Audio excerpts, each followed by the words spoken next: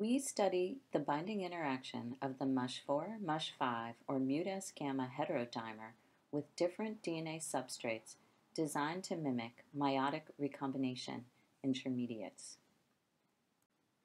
In panel C, we show the binding interaction between MutS-gamma and an open junction.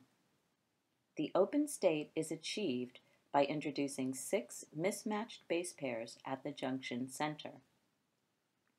To monitor the changes in structure, we use Forster resonance energy transfer, or FRET, and attach fluorescent dyes to the 5' ends of 2 of the junction arms.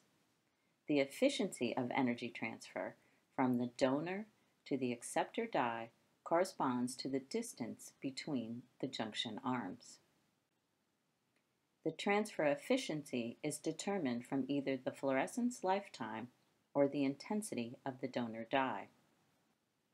We measure the lifetimes using time-correlated single photon counting, where a shorter lifetime signifies an increase in energy transfer efficiency.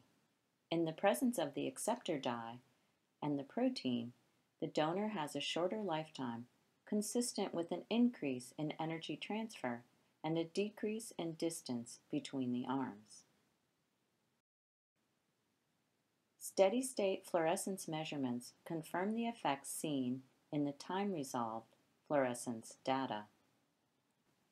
In this case, the increase in energy transfer is shown by a decrease in donor fluorescence and an increase in acceptor fluorescence. The donor-acceptor molecule with protein bound has the largest changes in fluorescence and the greatest increase in energy transfer. The time-resolved and steady-state data agree and indicate the distance between the arms decreases upon protein binding. These results tell us that the protein actively stacks the open junction into a conformation that is not capable of branch migration or exchange of genetic information. We use an electrophoretic mobility shift assay to assess the integrity of the samples after measurement. In these gels, the free DNA runs faster than the protein-bound DNA, and under our conditions, we have a stable, fully bound complex at a 1-to-1 ratio.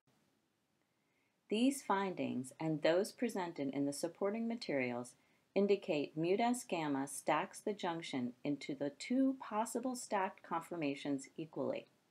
Functionally, this suggests that MutS-gamma is not the source of the asymmetry needed for crossover formation and exchange of genetic information.